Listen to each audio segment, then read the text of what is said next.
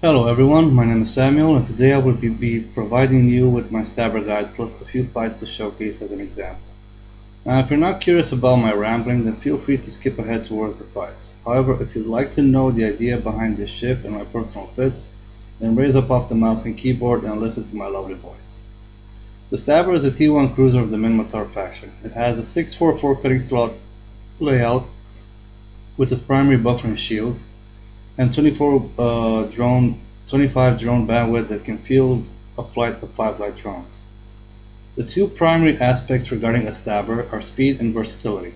Most fits revolve around shield tank kit, but you can get a decent armor tank as well.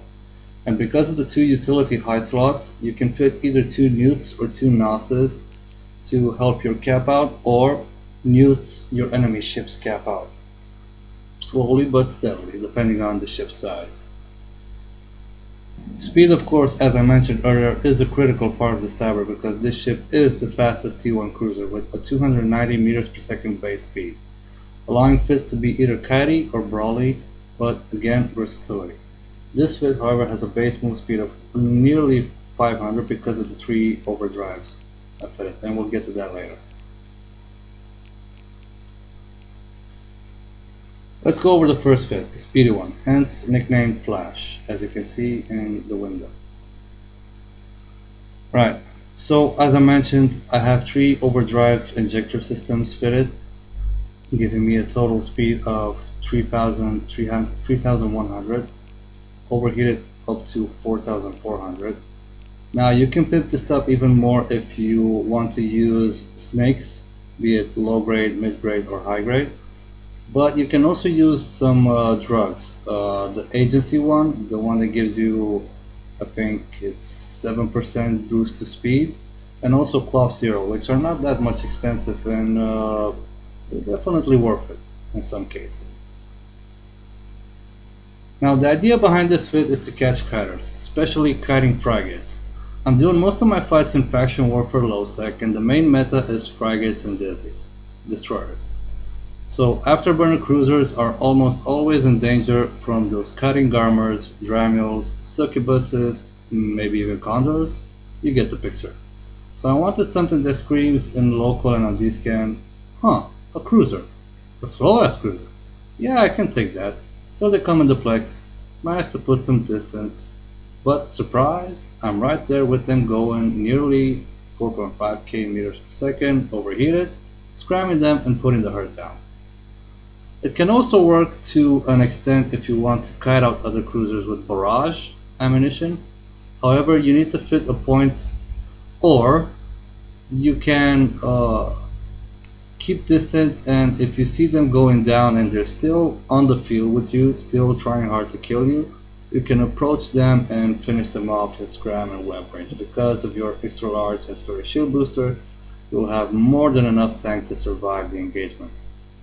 Unless, of course, they're bait tanking you, which is another story. Now, moving on. The second fit, as you can see, it's afterburner fit and Garmer, of course,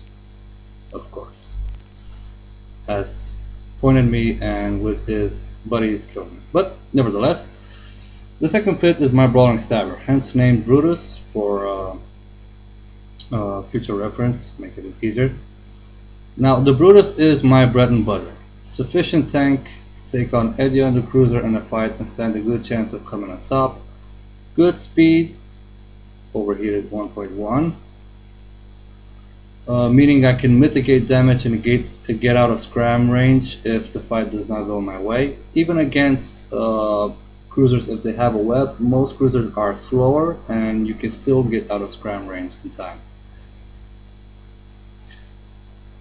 And 2 small newts, of course, to annoy any brawling frigate that tends to want to cross path with me. Now, let me just load some ammunition so you can get some stats. And as you can see, nearly 400 DPS, with drones included, of course. That means I can break a decent tank, if not a good tank, in a sufficient amount before my ASB runs out. Now, this fit does require a few implants, in my case a full Genolution set, because I'm just retarded like that.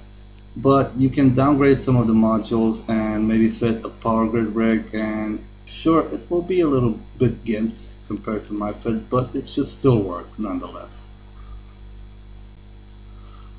I also use drugs, the Agency Hard Shell Tier 3, which gives 7% bonus to shield boosting and armor rep, but in this case I only need the shield boosting, and the improved blue pill. I don't use the strong pill because in my opinion it costs twice as much and only gives a bit more percentage to shield boosting, which honestly is not really worth it, because when you hit about 20% shield, if you boost once, it's back up to full again either way. So sure, if you want to go super elite, buy the strong one, the strong blue pill, but the improved blue pill is more than enough in my experience. Now in a fight, I try to keep the distance at 2,500 meters in order to apply my DPS properly, because I do not have a web, but I do have speed to help me with that.